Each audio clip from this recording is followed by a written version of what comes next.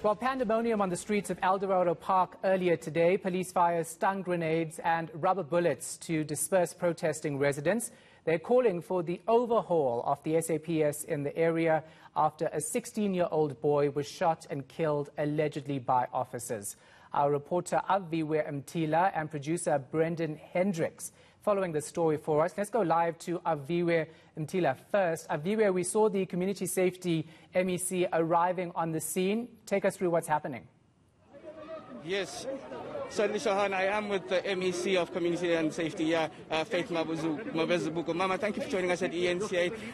But of course, this is about the killing of a 16-year-old child at the hands, allegedly, of the South African police. Surely that says a lot about the safety of the community from police. Indeed, as the Gauteng provincial government, we are saddened by that incident that allegedly happened yesterday, although we got to know about it this morning.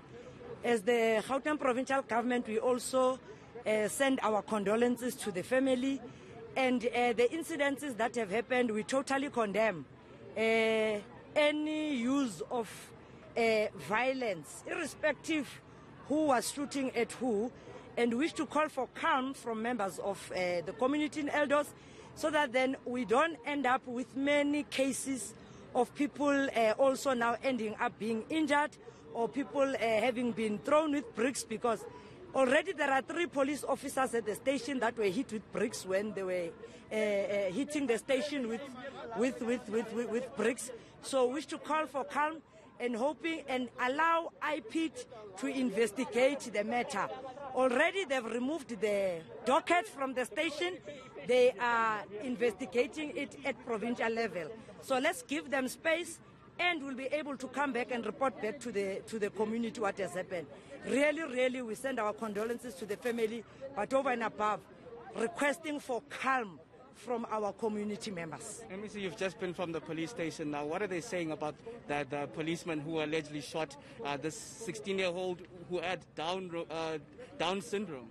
Well, as I indicated, the matter is under investigation by IPIT, so it's them that will pull the file and be able to investigate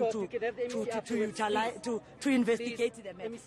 Also, I'm hearing there from the MEC that the matter is going to be investigated. We do understand the MEC is about to address the community of Eldorado Park now, following the chaotic scenes that we've seen today after that death of that 16-year-old. We understand 8 people were in custody, well, currently are still in custody of the police, but we've been told that they might be released and in fact on 200 Rand bail, so that to at least bring calm to the community. The community members said that they won't rest until those 8 people have been released. But I'm sure the MEC is going to provide light in terms of, MEC, what are you going to tell the people here?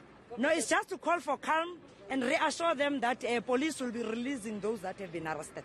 And in terms of the police corruption in Eldorado Park, ma'am, MEC, just the corruption, because they're saying that this has to do with the corruption right from the top to the bottom.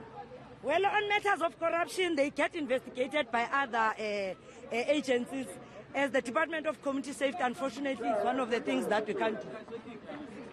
So you heard that, Shahan, that those 8 people that are arrested, they will be released here. You heard it from the MEC, the 8 that have been arrested during the course of the day. And in fact, the MEC will be addressing the residents of Eldorado Park. You can see them just standing just a bit far back. I can tell you the majority are youth here. You can see the leaders in front, but the majority of the people behind them are youth who have been throwing the stones all day, protesting essentially for the death of that 16-year-old who was killed allegedly by the police. 16-year-old who had Down syndrome, basically. But they say that only sparked the issues of Eldorado Park with the police, saying that the rot is right from the top to the bottom, and essentially they want a change in the police station.